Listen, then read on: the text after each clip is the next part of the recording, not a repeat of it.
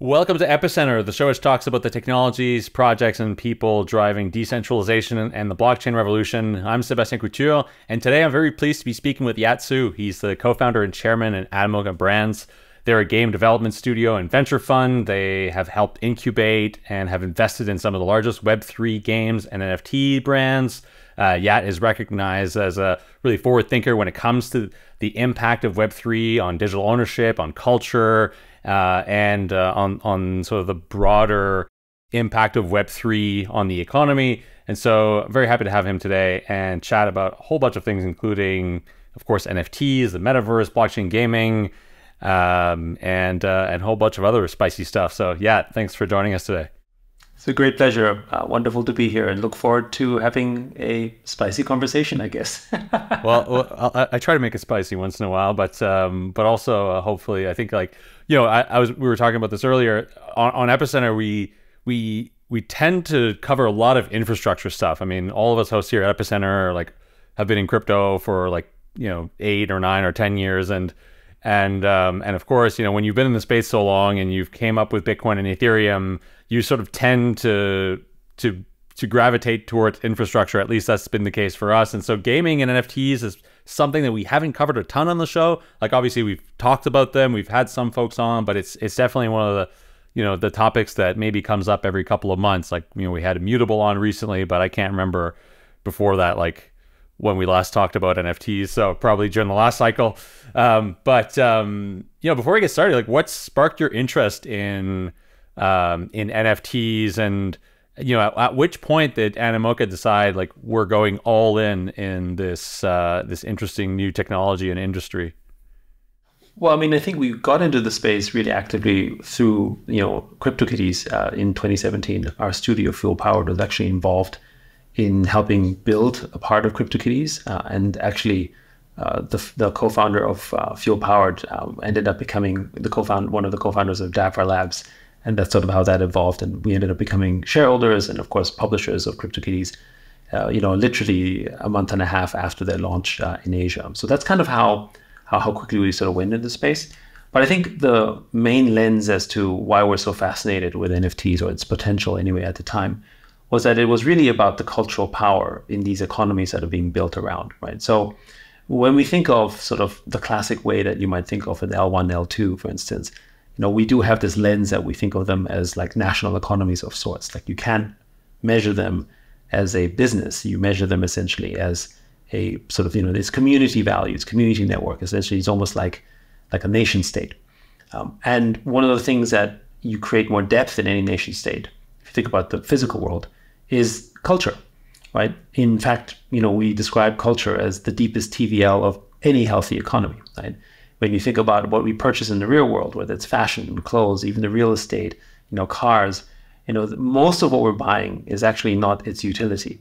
I mean, we don't buy a car just to take it from point A to point B. If we did, then we'd go for the cheapest possible car there is. But no, we buy Ferraris, we buy Lamborghinis, we buy Rolls Royces, we buy Teslas because they have statements. And the same goes for fashion items, whether it's Birkin bags or sort of expensive shoes, or watches. I mean, who buys a Rolex to tell the time, really, right?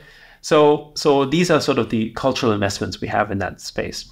And one of the biggest areas of culture investment in the digital time that we spend time on is gaming, right? Gaming is a space that has over 3.2 billion people that play, which is basically almost 2/3 of the world's internet.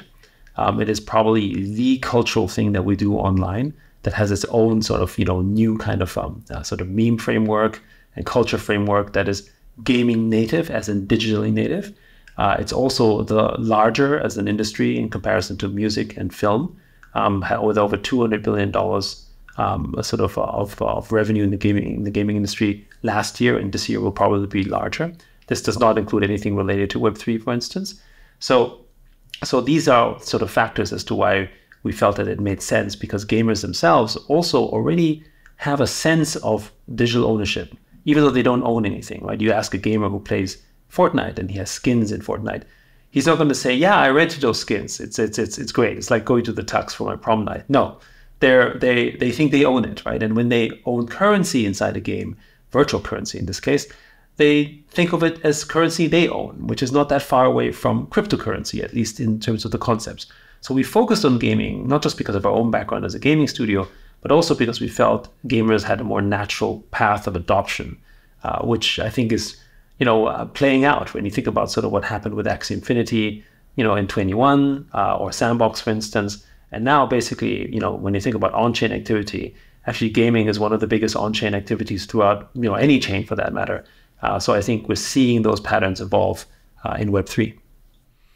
Yeah, I think economists, you were talking about Rolexes and Ferraris and all, economists, I think, call these positional goods, yes. Where I think that's the technical term for it. And there's a whole sketch by a sort of somewhat emerging French comedian where he goes to Switzerland and, he goes and buys a Rolex to see about whether or not he feels better. And our French listeners will know what I'm talking about. It's quite funny, but basically he sort of like talks about these positional goods, and I think NFTs.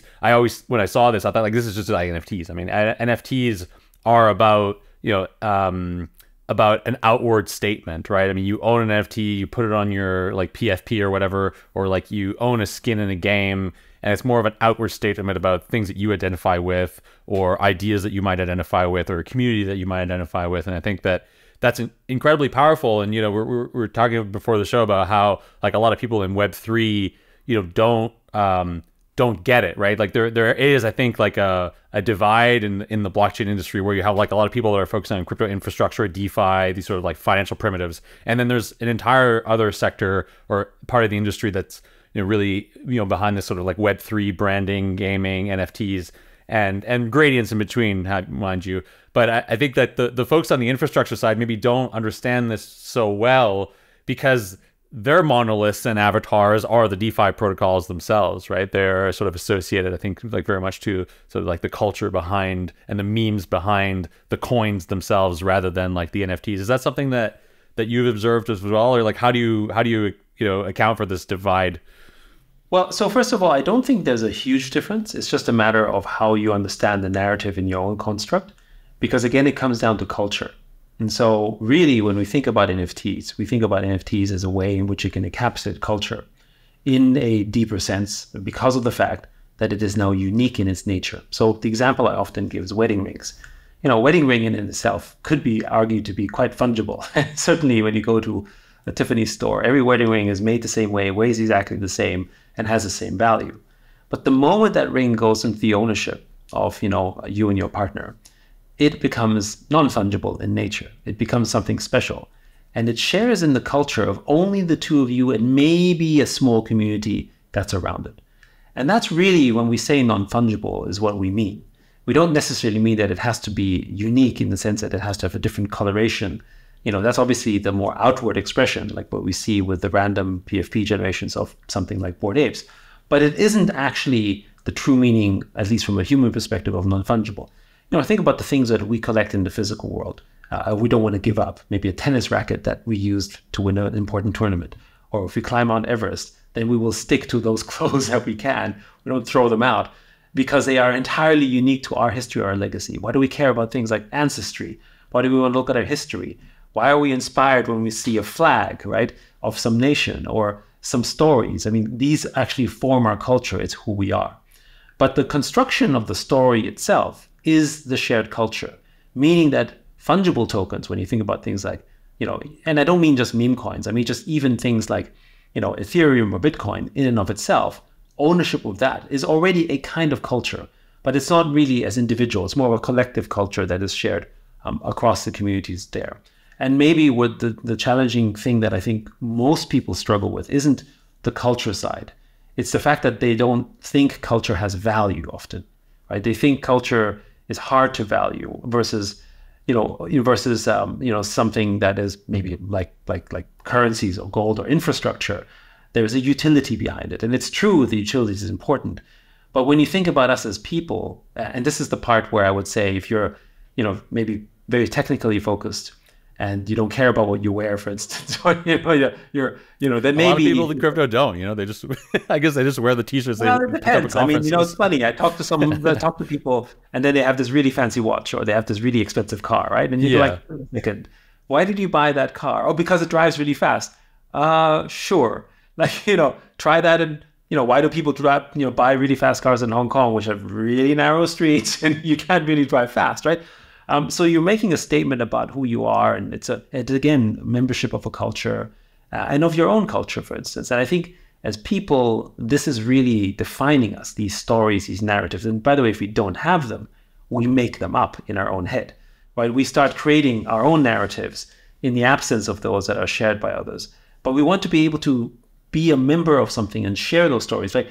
So sharing these stories in a vacuum isn't fun at all. It's not human. So we want to share them. And I think in the initial days, the fungible token was one mechanism around that. But the non-fungible, I think, just creates a much deeper expression and a much more personalized expression, which is, I think, why NFTs are so powerful. Yeah. I've retained from that I'll have to let my wife know that her wedding ring is super special because it's non-fungible with any other wedding ring. So yeah, just maybe taking a step back here and focusing on Animoca a little bit. So what is the investment thesis of Animoca, and how is Animoca different from how other typical investment funds operate? Well, so first of all, the investment funds of Animoca are different because it primarily, certainly historically, has come from balance sheet. So we didn't invest as a fund. We invested basically from, corporate. That meant that basically we have, we don't have a fund life cycle, right? Meaning that we can hold things for the long term. And we're also really made these investments in the past really about how we help build the sort of ecosystem and also how it hopefully plays out in the ecosystem that we're building. So for instance, when we, made the early investments in OpenSea, actually, we had probably most of the trade volume in Office that wasn't very big, back in 2020 and 2019 of an OpenSea were probably, the top NFT collections back in the day. And we didn't want to build our own marketplace. We just thought it made sense to use them and have them focus on the expertise of marketplaces while we focus on building games, and have all the portfolio companies that were building games, such as Axie Infinity, trade their NFTs on OpenSea back in those days, right? So that's kind of what we were focused on, and so that's how we thought of it. But of course, as time went on, we felt that it was important to help seed the ecosystem broadly, such that Animoca has now over 450 investments in Web3 and growing, because we see these network effects compound on themselves. So even if the project itself might not have the highest single returns, actually their existence in our ecosystem helps facilitate the growth of a dozen or 24 other companies, and they all build network effects, and then they help each other out, because in Web3 you have the ability to build on these networks in a permissionless manner, right? You don't need to have an API access. I can basically just launch my NFTs on OpenSea and trade them pretty much from the get-go. Or whether this is a sort of lending protocol or whatever, like it doesn't really need permission. And so the fact that we can then make the direct connections helpful to perhaps, feature it or do some marketing benefits. But from a technical standpoint, the integration is pretty much straightforward because of the fact that most of it can be done sort of through this permissionless nature that is on chain. So anyway, that's sort of the thesis around sort of building and compounding these network effects on top of it. Which is also one of the reasons why we started sort of building out Mocaverse as a way to help sort of connect and unite these, so that we have a better way in which we can help construct these network effects. So Animoca is thinking of the way of Web3 like constructing almost like a nation. And so that means that we spend and invest in a manner where we think these network effects develop that way. So for instance, investing in guilds, we've done quite a few of them, isn't necessarily because we thought that each guild is going to be the biggest home run ever, but rather because we know that they will onboard Web3 gamers. They will educate them. They will tell them what to do and maybe share in the value, or sort of, buy the goods that can be rented to the players, as an example. And in so doing, training them about Web3. So that's valuable, because that means every other one of our games in the ecosystem, we've done over 140 games, plus our own like Phantom Galaxies or Sandbox or Rec League or Gamey, for instance.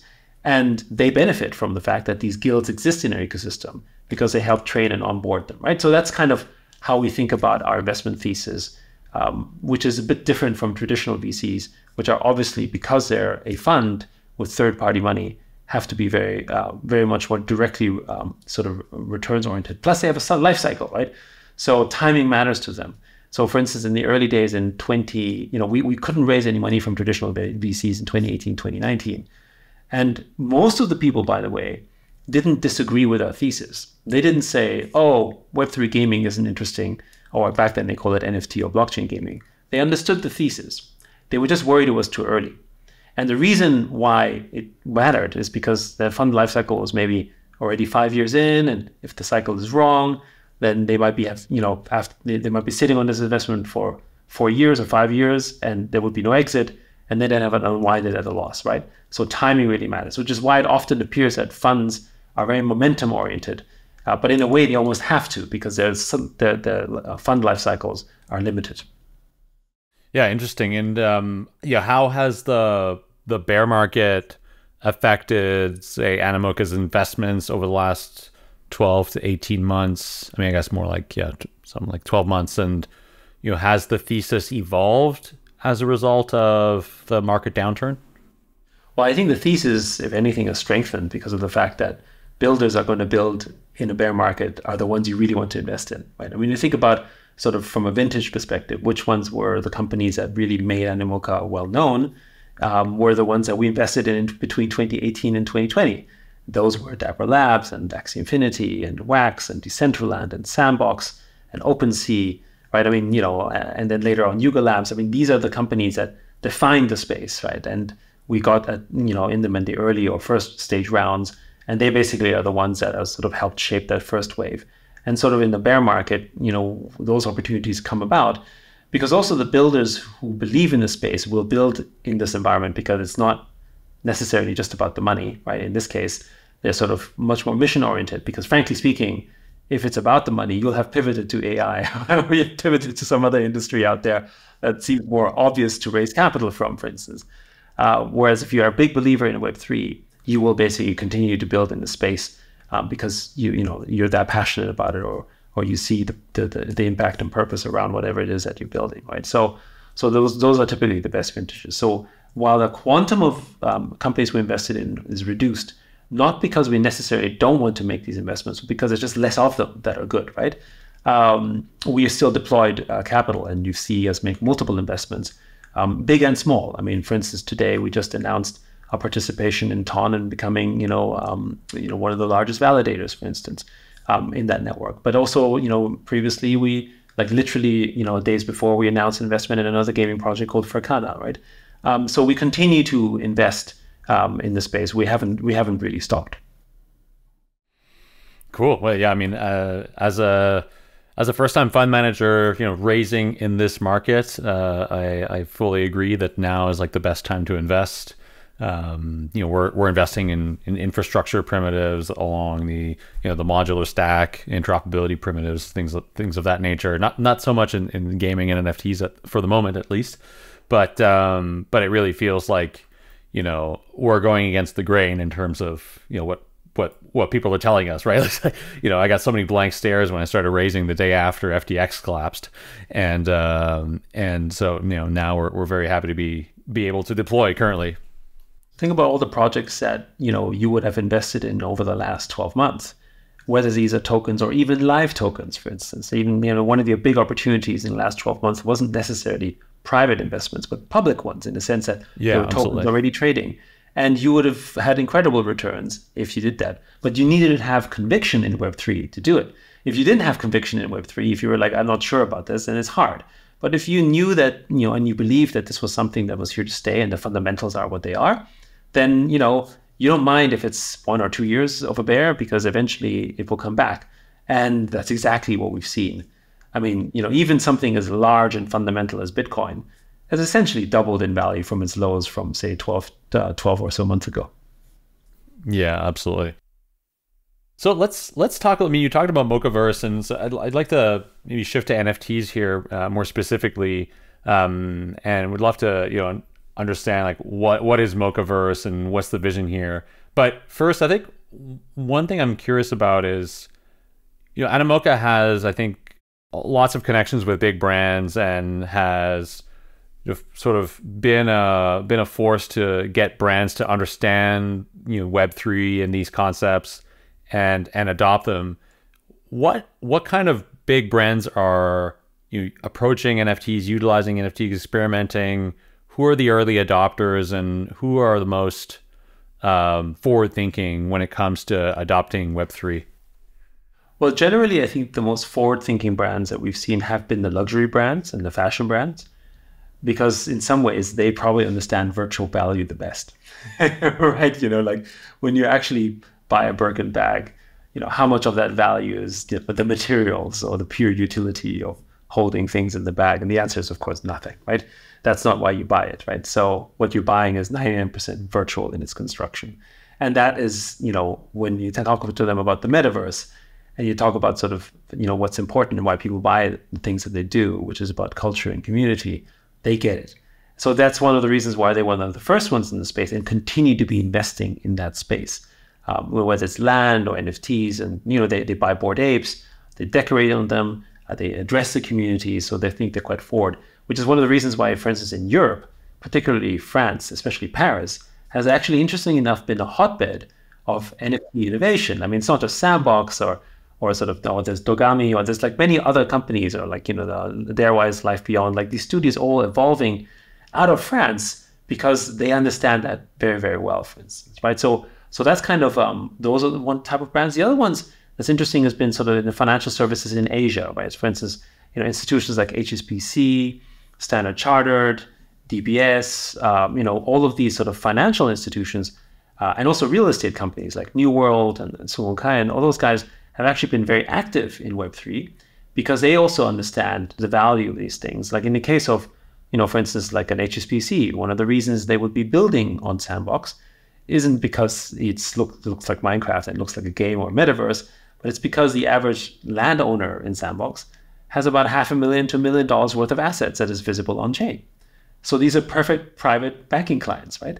And in some ways, it's not that different from, basically, opening up a shop in, Fifth Avenue, for instance, or in Beverly Hills, because you want to address that customer, that audience, and reach out to them, right? So those are the type of, early institutions that get it. And in Japan, for instance, our investors and partners are groups like MUFG, which is one of the biggest banks in the world, and Mitsui, right? And again, these are financial institutions. They get it. And I think there's a correlation here as well. Those who understand financial systems well also are ones who are more easily attuned to Web3. Whereas the type of brands and companies that are maybe not as oriented towards sort of, the value of sort of things are less likely to be attuned to them. Because of the fact that that's not their reach and also not their strategy and approach. And many of their natural customers might also not be that audience, right? So if you're a luxury brand, the kind of people who can afford, a Rolex, right, for instance, or LVMH type of stuff, are more likely going to be people who are also more financially literate. And therefore, the connection between that and Web3 is much more natural. Yeah, actually, you talked about Web3 and financial literacy in a talk recently. I saw a snippet of it on Twitter, and I was wondering if you could expand on what you were trying to express there. I mean, the first point that we discovered in this sort of journey of Web3 is that most of the world is not financially literate. And the way that we define financial inclusion is you have a bank account, and therefore you're financially included. Yes, you can get your paycheck, but what do you do? Not very much. You get your paycheck and you spend it. How many people actually make investments or actually think about their capital or understand even compound interest? I mean, if they did, then they wouldn't be taking out, credit cards with like crazy interest rates, for instance, and all that type of stuff, right? Which is one of the reasons why, I guess traditional finance continues to take advantage of people like that because they lack financial literacy, right? It's one of the reasons why regulation has to exist in order to sort of control these type of predatory tactics that we see the traditional finance companies have done because they make money from it and get away with it. And, I think if you look in the US, the first time experience that most young people have on true finances is student debt. And it's a hot topic, obviously, but it's a problem because, your first experience is essentially one of, indentured servitude, but basically taking a loan that you have to repay probably for the next decade or plus so before you can even begin to build your own financial portfolio, for example, right? And that's just not a great outcome. And it also ensures, a setup that is really not very strong, and it gives a sort of negative feeling towards finance, and so this aspect of financial freedom becomes aspirational, which is kind of crazy if you think about it. So the thing that we believe in is that if you can teach children basically algebra and all sorts of math concepts, then you can certainly teach them about compound interest and financial systems. Like, you don't need to understand complex derivatives. That's not what you need to know. But you need to have some financial awareness. And so we believe that it's entirely possible for our kids to basically build portfolios, small as they will be, so that by the time they go to college, even if they want to or need to, they'll have, ways in which they maybe can pay for their studies or have a portfolio of their own, and will understand what they're getting into as well as a result of all of this financial stuff that's happening around them that they don't understand until much later in life, right? So we think that's a key skill that's needed. But you can't learn this in school, in part because the teachers are financially illiterate as well, right? They don't have portfolios. In fact, teachers are amongst some of the least paid people in the world, and therefore, they live basically paycheck by paycheck. Even if they knew something about financial literacy, they can't even experiment, because the other thing about financial literacy is an appetite and an understanding of risk, right? And if your life is essentially living sort of, hand to mouth type of thing, then risk is becoming it's like a luxury that you simply can't afford to do. So we have to sort of train and experiment with that at a younger age, with obviously not of things of great value. And we think Web3 and blockchain gaming is a great way of doing it, because as children, we learn through games and to play anyway. But now, as the world has evolved from physical to digital play, I mean, we spend, in many cases, something like half of our time awake, or even more in some cases, online in one form or the other. So we've been creating essentially experiences where you learn about financial literacy that way, then it evolves us essentially as we get older. And in gaming, we're already dealing with virtual currency, and we're already kind of dealing with sort of skins and some kind of goods. But right now in Web2 games, you're not allowed to trade. You're not allowed to sell them. You're not allowed to create any financial value, small as it may be, because it's against the interest of those Web2 game studios. But in Web3, you're free to do all of that. And so in that environment, we believe that gaming, Web3 gaming, can actually bring in financial inclusion, as it has done, for instance, with Axie Infinity back in 21 and 22, where millions of Filipinos who don't have any formal education, don't understand anything about money, but were able to open a crypto wallet and basically receive, trade, and spend and fund basically in crypto. And that just means that it's, if they can do it, then it's accessible to the world. Yeah, there's an interesting kind of like parallel to an article I read recently. I forget who wrote the article, but I'd have to look for it anyway. But basically, the article sort of claimed that the Zoomers and the generations to come after them were going to be, we're demonstrating some amount of delusion about their actions in the real world, because they grew up on the internet, and because they grew up, I'm paraphrasing here, but because they grew up in sort of like a virtual environment with no real repercussions. A lot of them were sort of socially awkward and did things in the real world that were not in their best interest, or that sort of mirrored or echoed the types of behavior that they would have online.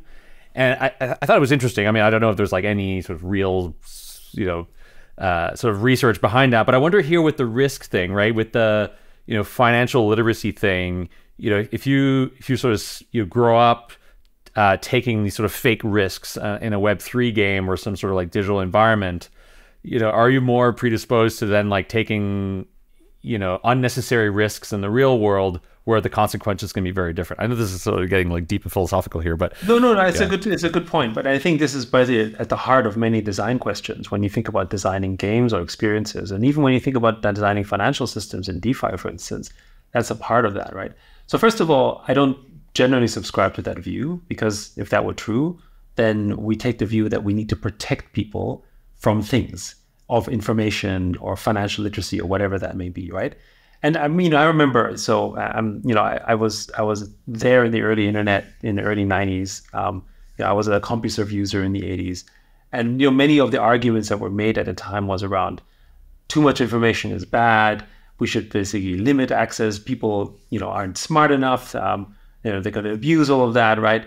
And, basically, these were incumbent sort of information monopolies that didn't like the idea that suddenly there could be user-generated content, and that it could be citizen journalism, and that there could be someone out there who was not working for a newspaper or a magazine that suddenly had a voice, right? And that somehow seemed threatening. And the same was, by the way, true when YouTube came about. And then people said there was no way that anyone's or the Gutenberg press. Yeah, exactly, right? Or the car. Yeah, exactly, right? I mean, so there's always that type of scenario where you have persistence because change is scary in some ways, but also it's disruptive. And I think the key point being is it's disruptive in which way. And I think, broadly speaking, anything that makes access more egalitarian, more democratic, we think is positive, right? Versus the opposite, meaning that if it is becoming more elitist or more controlled, that's negative. Because even though abuses will happen on a net basis, if more people have knowledge, it becomes more of an insulation of issues. For instance, if most of the world was financially literate, then the ability to perform financial crimes is very small. The reason why financial crimes is possible is because most people don't know what they're doing, right? Or they get entitled. And so we need regulation for good reasons, because we need to protect people because they truly don't know. But how do we define that? Well, net worth. Okay, but hold on, right? That means in some ways, if I don't achieve that net worth, I never have the ability to get there in the first place. Therefore, how am I actually able to participate, right?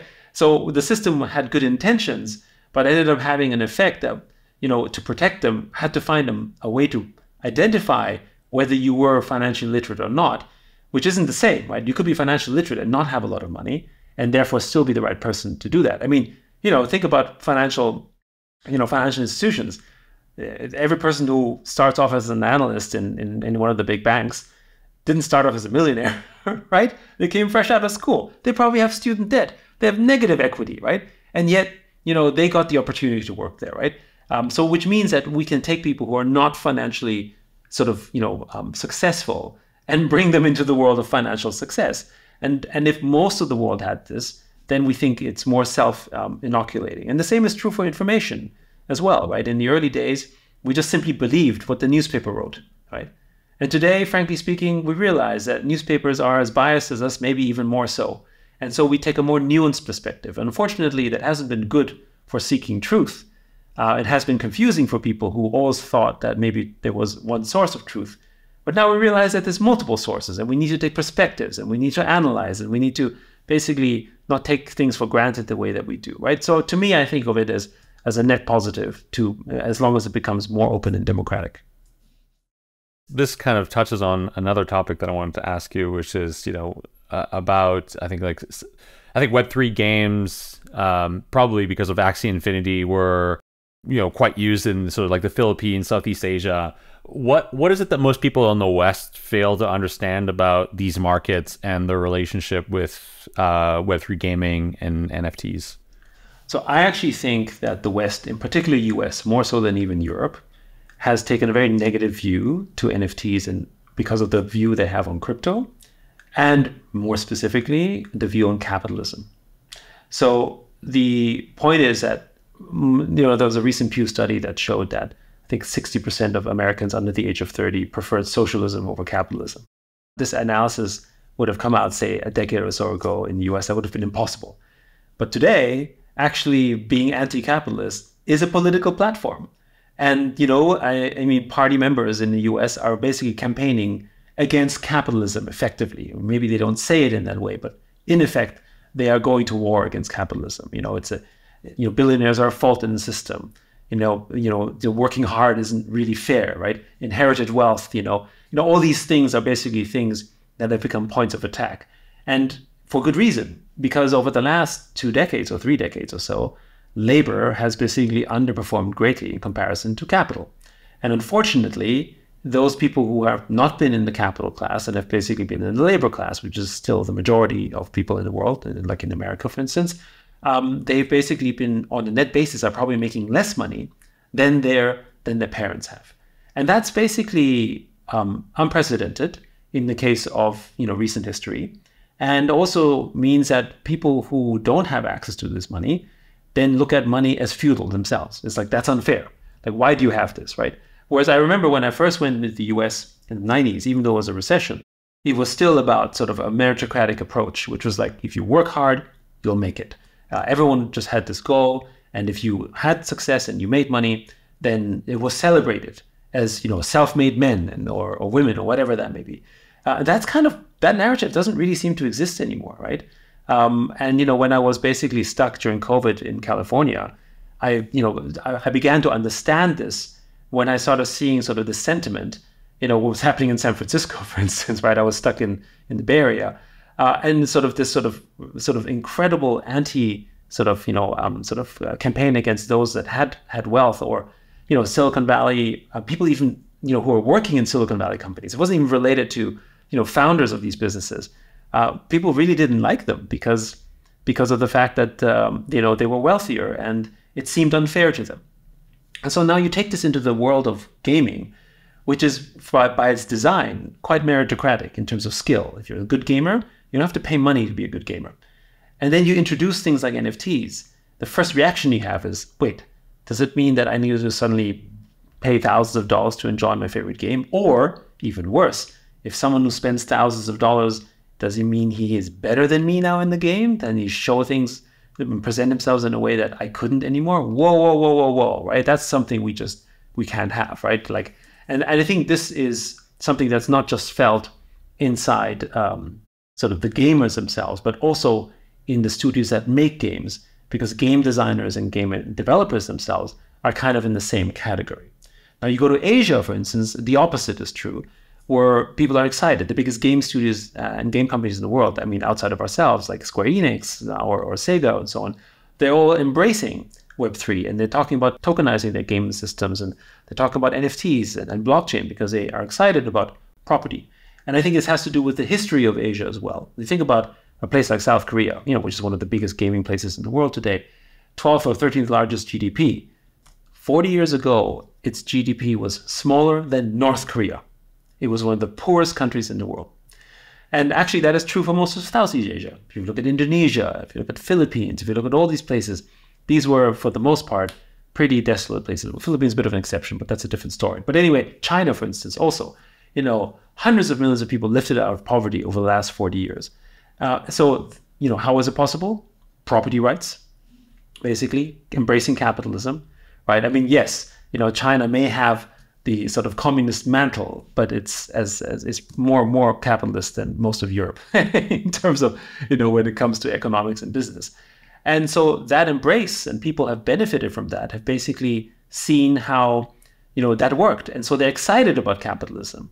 And I sometimes joke about this, but it's sort of somewhat true.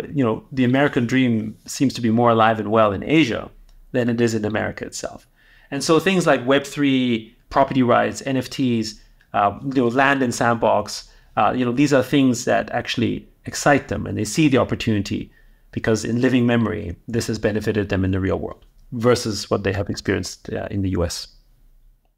I think that kind of echoes a lot of ways. You grew up in Austria, right? And so I'm here in France, and I think there is this sort of like working class sentiment that, at least in France, I'm not entirely sure about like Austria. I think this kind of overlaps with Germany a little bit, although also definitely. But that like there is this working class sentiment that work is a burden, that like it's sort of like this anti-meritocratic kind of ideology that permeates through some aspects, some parts of society, and I think that in a lot of ways echoes in the sentiment that like crypto is not like a serious thing, or that it's a scam, right? It is like sort of downplaying this thing that is inherently meritocratic, and I sort of like see that all around me, and then I sort of wonder why the US. I think in the US it's particularly like interesting how there's been this shift from like the meritocratic ideology to like this anti-capitalist sort of ideology. And so I grew up in Austria in the 70s and 80s, and that was still the time when there was the Iron Curtain. So basically, going from east to west, and my mom used to work in the eastern side of Germany, in East Berlin. So when I would cross over to see her, it was a totally different world. And I think it did shape my thinking around why capitalism is better why we need property rights. Although back in the day when I was a kid, I didn't really think about it this way, but it certainly is a vivid memory that I have in terms of sort of the desolate environment that was, I mean, it was literally 1984 in East Germany, for instance. But the other thing is that, in the social democratic countries, meaning Germany and Austria, and maybe to a certain extent France, I think France is a little bit different, but still sort of shares much of the same sentiment. You can't really talk about money in the same way. Like money is almost dirty to talk about money. And then I went to the US, and then everyone was like, money, money, money, right? And look at my stuff that I bought. And then I came to Hong Kong, and that was basically capitalism on steroids, where it was like everything was about money. And if you didn't have any, then you were worth nothing.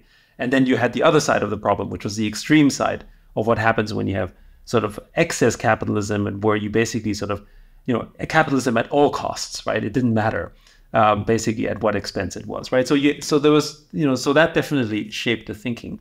But I think also when you look at Germany and Austria, and I think the American influence in the early days is that work and labor was considered good, right? I mean, it was pure. If you worked hard, that was how you identified yourself. And that was kind of it was the Protestant and eventually evangelical sort of perspective. Arbeit macht frei actually came from Diefenbach. It was not the Nazis. I mean, they stole it. I mean, they stole a lot of things. But this sentence, this philosophy came from the Protestant philosophy, right? And of like, work sets you free, work makes you a better person. And so, a lot of people confuse that, but yeah. No, absolutely. And it was sort of this, I guess, the original sort of Martin Lutheran perspective, which then, because of the first wave of immigrants, basically went from Europe to the US, were basically very Protestant, or I guess evangelical in nature. And so they brought that work culture with them. And it worked for them as well, because it was a new land, it was a new opportunity, and you had to work hard, and sacrifices were made. But also because everyone started almost at the same ground zero, right? So you didn't have the issues of inherited wealth. You didn't have the issues of, a king or queen or royalty that basically sort of had structures around limiting your success and these monopolies that were established, right? And so that worked for a while. But of course, in the US, in the last 20, 30 years, inadvertently, partially because of the inflation of money, right? And partially because of the economics involved and money, and because of the way that inheritance works and so on, money became feudal in its own way. If you had money, you would make more money. If you had money, you could get to better universities, you could get access to better education. And suddenly this whole meritocratic idea was destroyed, because it's like, wait, I can't get into that school, even though I seem to be pretty smart. Working hard doesn't give me that effort. And that's really, I think, kind of what America is searching for. I think the battle of America's soul is kind of based a little bit on that over the last sort of, I would say, decade in American politics, which I think is impacting as a result sort of the perspectives on crypto and Web3. And you can kind of see that from the perspective of the Democratic versus the Republican Party, where their battle lines are being formed. Absolutely. I mean, we've kind of departed here from the topic of NFTs, but this is really interesting. I mean, let's maybe really back in. What are some of the other use cases for NFTs that you're really excited about? I mean, I think everybody knows about the PFPs and like gaming skins, and maybe to some extent some financial applications like using NFTs and to represent liquidity positions, or even domain names in the case of ENS. But what are some of the, like, in the next cycle, what are going to be like the hot, like the really interesting NFT use cases that you're most interested in and that Animoca is investing in? So, I mean, first, gaming applications are obviously the utility side, but the one thing that we think is really important when it comes to NFTs is you can't not marry and include the financial aspect of NFTs in and of itself, right? Even if it's not intrinsic, and before it was just in the trading patterns, but now basically you can actually really have it as a way in which you can share ownership in things on an individual basis. So for instance, I have two examples. One of them is in games and the other one is in education, which we're really excited about. And that's something we're really pushing with Open Campus and TinyTap. But let me first talk about the gaming example. In Rec League, for instance, if you're basically owning the NFTs, then if a Web2 gamer plays the game, he doesn't have to buy the NFT. but he can rent them, which is effectively what they do in all the games. He may think of it as buying the skin, but effectively he's renting it. The owner of the original NFT of that design now receives a revenue share directly because it's his NFT, right? It's like, and that actually creates a nice blend between the Web3 and the Web2 gamer that can still enjoy the game, but they have different ways in which they interact with that financial layer, shall we say, right? Because the Web2 gamer may only want to pay $1 or $2 to enjoy the experience.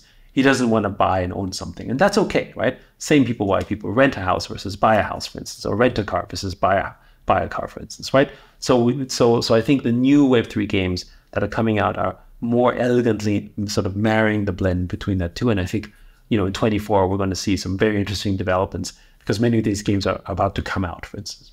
And then the other area which I'm really excited about is what's happening in education. For instance, with most recently we just did another batch of sales of what we call publisher NFTs.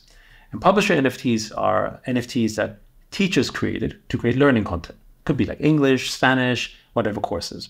And these courses are currently being rented essentially or sold in places like TinyTab, and they earn a yield, right? They might make $10 or $50 or $100 a year. It's paid for by parents or teachers who then give it to their kids, right? Think of it as a kind of Coursera or a sort of YouTube learning program where you pay a subscription fee, and whoever makes the content gets a fee for that. But now, when you own the NFT of that course content, you now own basically the revenue stream from that. You also can promote it, so you can make it more famous if you want, or more desirable, or improve on it, and maybe make more revenue. So it's yours now. But the point is that a teacher is now able to create their own yield instrument. And one of the problems is that before, selling on these type of intellectual property assets wasn't possible or feasible because the cost of doing so was very high. So unless it made at least tens, if not hundreds of thousands of dollars a year, you wouldn't be able to sell it on to someone because the cost of the lawyer, the contract rights, and whatever that they needed to do in negotiation was just too lengthy. So you just couldn't do it. But that's a problem for instance, places like, for instance, Venezuela or Philippines, where teachers might only make $10 or $20 a month, and where whatever content they create might only generate an additional $10 or $20 a year, right? So that's nice add-on income, but it's not going to be life-changing. But now I can buy that same content, maybe for $50 or $100, and in so doing, I get a 20% yield, but the teacher basically makes half a year of the salary. And that becomes life-changing, and that changes. And of course, what happens when we did that is that the teachers then start to make more content and start to create businesses around it.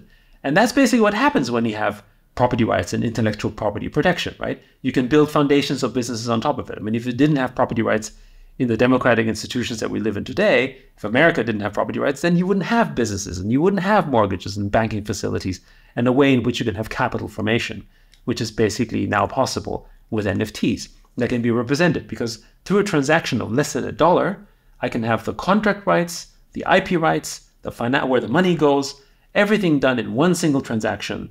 And I don't need a lawyer, I don't need all that kind of stuff to be able to sort of do that. And I think this is really powerful, not just for developing countries, but also for any other place, for other type of assets that you want to sell or offer, and opens up intellectual property rights management to every segment of content creation. So for instance, even with something like DanceFight, dancers are now able to immortalize their moves as NFTs. And again, that sounds whimsical and silly and stupid. You might say, why would you do that? But these dancers have had their moves ripped off by big games like in Fortnite, who basically turned them into emotes and emojis. And they don't give credit to the creators because they had no way of basically sort of demonstrating that they were the creators of this. And again, NFTs can solve that. So there's many cool use cases that are evolving, and many more that we haven't even imagined, that I think will sort of really create space in the culture and entertainment and education space. In the kind of Web3 infra, like crypto infra, we've seen like this modularization of the stack and also a modularization of the application level.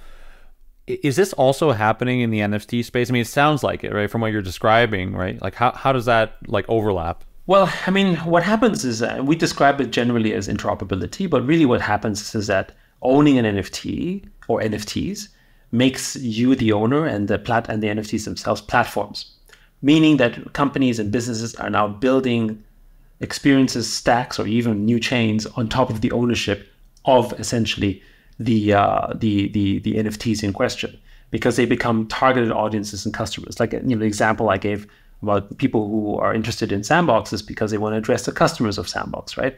Or for instance, if you want to build something for people who own Bored Apes, they don't do it because they just love Bored Apes, but because the Bored Apes represent a community of very high net worth individuals. Or for instance, one of the Web3 games, which is also part of our portfolio, called Pixels, is becoming very successful, but we built on Ronin. And Ronin is a chain which is basically supported by the guys behind Axie Infinity, Sky Mavis. And why did that sort of take off? Because people on Ronin were gamers on Axie Infinity, and so it was natural for them to basically play another game, within the network, because they had already amassed network effects of that effect. So the thing is that the cultural layer, as it were, represented through NFTs, allows basically people to then compose all sorts of brand new experiences on top, because it's on chain. That's exactly the beautiful part about it, and its permissionless nature. I mean, they could be vampire attacks, but the reality is that it's of value to the owner, right? If I own this NFT, then I create value. I receive potentially valuable experiences because people will build to reach me, as opposed to I have to go somewhere and seek permission, to have access, right? I mean, today in Web2 games, if Apple or Steam doesn't like you, then forget it. You don't exist, for instance, right? You don't have a way for gamers to reach out to you, for instance, properly, because they are the gatekeepers. And here, essentially, it's decentralized down to the point to the end user. Yeah, no, makes sense. You think that Web3 games and this concept of the metaverse, do you think that the value here is decentralization in the long term, right? Because having a fully building a powerful brand or a powerful IP, or even leveraging existing IP, costs a lot of money, and requires a lot of funding. And is the value here that these networks are truly decentralized, or that we have record of ownership and sort of audit trail of ownership? Is the censorship resistant aspect here as important as, say, with financial assets or more fungible assets? So one of the things that we love about the space is the irony, in a way, that in some ways, the more you give up control, the more value is retained in the network and the community. So perhaps the best parallel I could say is that if Bitcoin happened to be, if there happened to be a set of miners that basically controlled the hash rate of Bitcoin, for instance, what would the value of Bitcoin be at that moment? It would basically sink down to probably almost zero, because it would be so heavily compromised and nobody would trust it the same way, right? And so there's a lot of reasons why people don't want to see that happen. And in a way, maintaining its decentralization is retaining your self-interest, right? And that's actually, I would say, very true in sort of when you talk about L2 and L1s as well, in the early constructions and also in the game systems that are out there. Because it's early, it is often working on the premise of the promise. But if the promise is broken or is something you don't have faith in, then you move on to the other one that actually says they'll do that for you, right? And so again, Ethereum, for instance, is even though it has expensive gas and it's not the most efficient, the fact that it is so decentralized is actually one of the main reasons why most of the volume and most of the valuable assets exist on Ethereum, because it's the one network that is hardest to compromise. Whereas there's examples of many other L2s, for instance, that are arguably much cheaper, much more efficient, but yet don't have the same traction despite its technical efficiency, because they haven't captured sort of the cultural aspect of it, which is the trust of the network, which comes from decentralization, but also from the way that they've built communities around it. And if the community can't have a sense of ownership, then actually they, because they don't have control over it, so as it were, then they start to it compromises the trust in the network, which, by the way, is the same as it runs for nations and governments and countries as well, right? I mean, I live in Hong Kong, and China is an extremely well-run country. I mean, if you've experienced it, things are efficient. stuff gets done much faster than in the US, right? You can build railways and train stations and stuff, with no fuss. And yet there's a liquidity discount, in businesses and companies in China. And why is that? It's because there is a perceived centralization risk, right? And we've seen that effect. If China wants to make a change, they can make that change in good and bad ways, right? In a very top-down manner. And many people in China have been affected by that. And while prior to COVID, a lot of people were lauding the fact that China was really efficient in everything they did. And many, people in the US were saying, hey, it's just much more efficient this way. We should just all go towards that kind of setup. And then, when the decision was flipped the other way, it's like, oh, hold on a second, wait a second. We're not sure about that, right?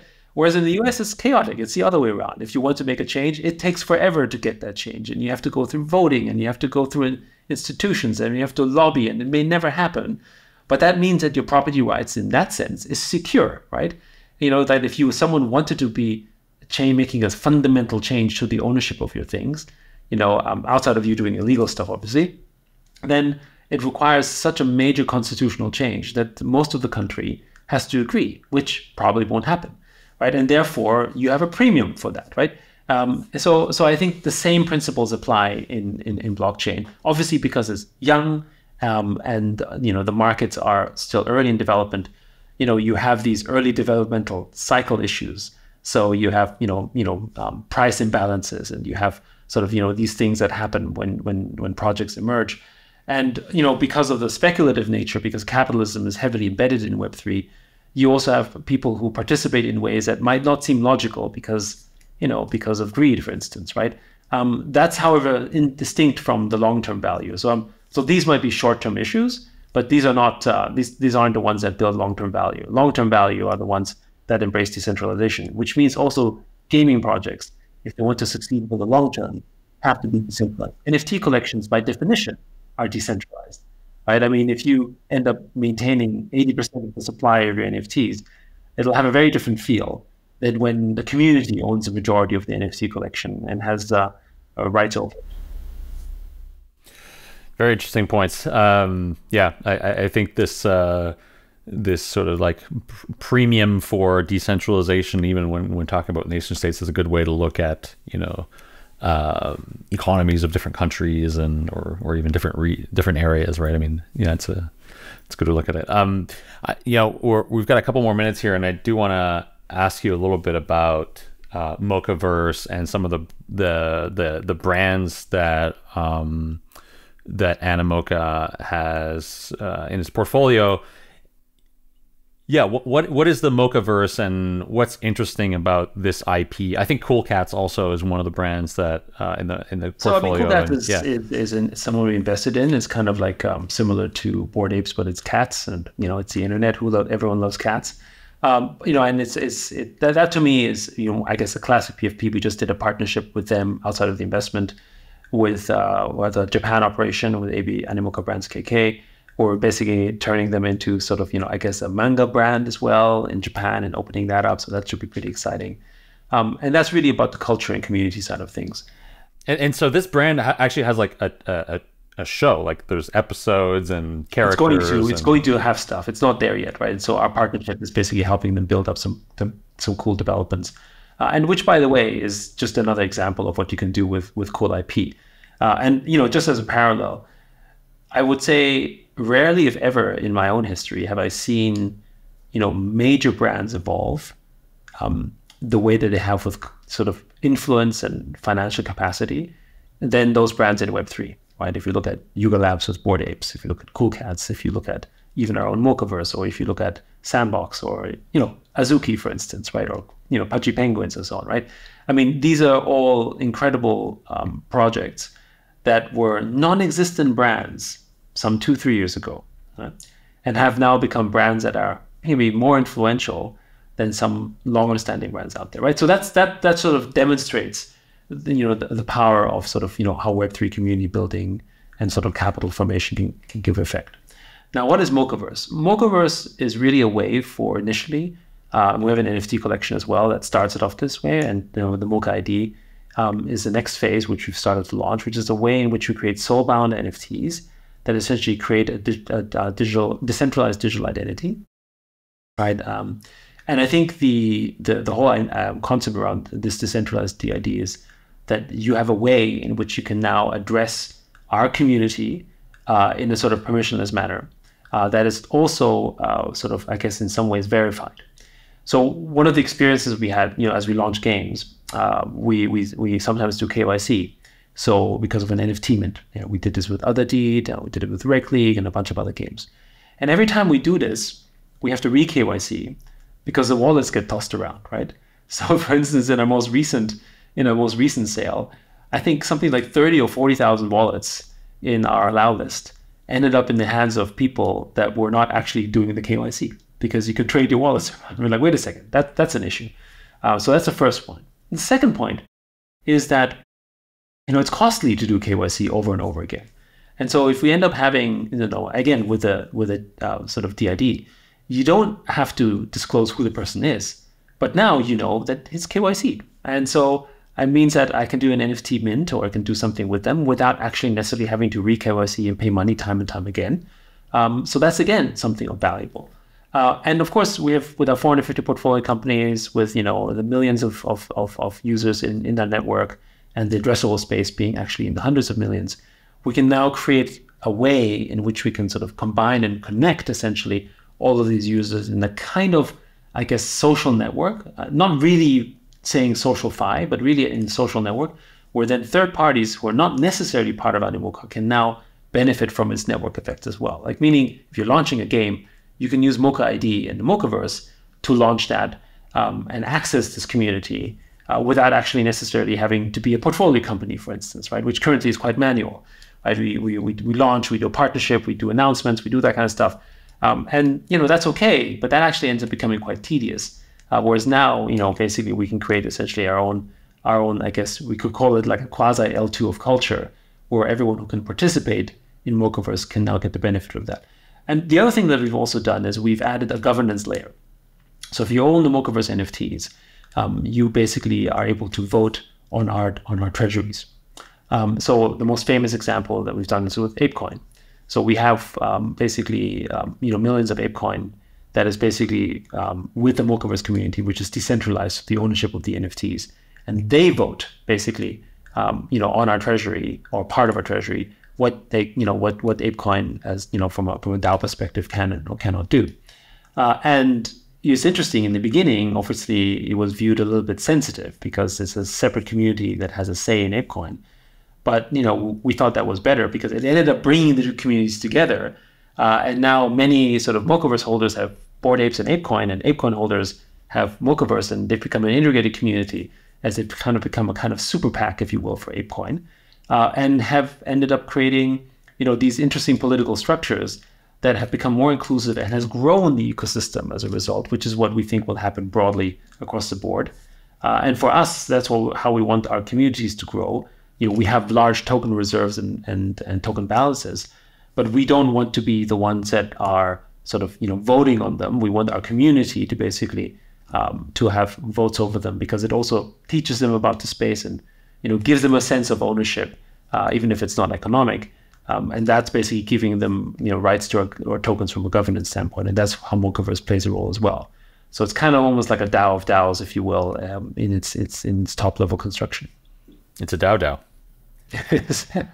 Cool. Well, I've got so many more questions that I didn't get a chance to go through, but this has been really fascinating. And, I want to thank you so much for your time and your really thoughtful answers. Before we wrap up here, what's the end game? I mean, in 5 to 10 years, what is this space going to look like? And, maybe because I didn't use the metaverse buzzword yet, I'm going to ask you this, like, how does the metaverse tie into the end game? I think in the next couple of years, we're going to start seeing Apple Glass and Facebook glasses and, all these sort of AR devices. Does it tie into the end game? And what's your sort of long-term view here? So first, when we talk about the metaverse, specifically we mean the open metaverse, we talk about digital property rights, right, as the foundation of that. And things like AR and VR and screens and other great experiences are wonderful in that they enhance and deepen our experiences, but they're not the meaning of the metaverse itself, right? So, and I think this is the part where a lot of people get confused, because you are already kind of in the metaverse when you're playing a game, and having a VR goggle doesn't actually make that experience more fundamentally different. Yes, it's deeper as an experience, it's more immersive. Right? But ultimately, if you're not owning the things that you do in the metaverse, it's all meaningless anyway, right? So we think the foundation starts with property rights, right? And that's only possible in Web3 and blockchain, right? Whether that is on this chain, that doesn't really matter. In fact, we believe in a multi-chain future. That's the other thing. And so when we think of the end game, what we believe in is that, because we spend so much time digitally, and because of most of the value is constructed and built in a digital way, we think that the end, I wouldn't call it an end game, it's ever evolving, but the way that we're advancing to, I think it will sort of give us ownership in everything that we do online. So meaning the new social networks of the future, the games that we play in the future, the environments that we're online, we, through our participation, become essentially owners of the network. We become stakeholders, which basically means to me that it's just a fairer form of capitalism, right? Which has gone kind of wrong with shareholder capitalism, where only a select few get to benefit from the benefits of something, and everyone else is just there to be extracted from. Whereas in this kind of stakeholder capitalism, everyone basically, through their contribution, gets to share in that. Because today, if I'm a user in Instagram, actually I contribute value. I basically work for Instagram. I bring my users there. I engage with them. But actually, what I get is, it's likes, which is basically the cheapest zero value currency there is, right? Which arguably we could say is probably the bigger scam out there, because you're giving them a form of a zero value token that really doesn't mean anything, but it gives you the illusion that it's something of value, and the platforms also benefit. But in this future network, whether it's in games or whether it's in social networks, you basically accrue value in the networks that you help construct. Because after all, if there's no users in Instagram's value is zero. And that's by the way true for games and every single digital experience. And so we think that really what will happen, and we think there'll be thousands and tens of thousands of these experiences, and we will have ownership in our various communities, big and small, that we get to participate in. We will, we will see a reshaping of capitalism. So meaning that I think this could be the way in which capitalism is rescued from its narrative, where people say, wait, actually capitalism is this beneficial force. Because without capitalism, we won't have entrepreneurship, we won't have innovation, we won't have the incentives. It's just gone a little bit off the rails. We used to have things like antitrust, right? which helped break up monopolies, which they've become powerless in the data paradigm. And so Web3 actually is the solution to that. And so, a sort of I guess, thought experiment I sometimes give to people when they ask me to think about this more deeply is to say, well, why, for instance, isn't every Uber driver also not a shareholder in Uber? Right? It doesn't make sense to me. But now, because of that, Uber in the future is going to have driverless cars. But the people who helped make Uber are the drivers, And now they're going to be basically pushed out of a job eventually with driverless cars, because Uber doesn't really need them. And that is one of the reasons why there's so much frustration. And this, by the way, isn't only in the case of Uber, it's in the case for everything that's happening in the classic shareholder capitalist framework. And I think in the Web3, through tokenization effectively, you make everyone a stakeholder, big and small, right? Nobody said you had to have the same value or the same contribution, right? Capitalism doesn't work if everyone gets exactly the same, right? That's more like communism. But through your effort and your work and your contribution to the network, you receive essentially something of value, right? Perhaps it's sort of a kind of different iteration of proof of work, although not, obviously in sort of the blockchain narrative, but it is essentially, if you think about the oldest forms of value in our capitalist economies, it was our work that we did and the proof of work that we performed in the physical way. So I think that's basically the next step that we can sort of come back to in this future metaverse that's sort of building out in Web3 and blockchain. Hot take: the future of crypto is proof of work. Yes. That's what. Let's end on that. Sure. Cool. Well, yeah, thanks so much for coming on the podcast. It's been great chatting. And yeah, hope we can do this at some other point. We didn't even talk about AI. We didn't really, Yes. we didn't really go in depth on gaming.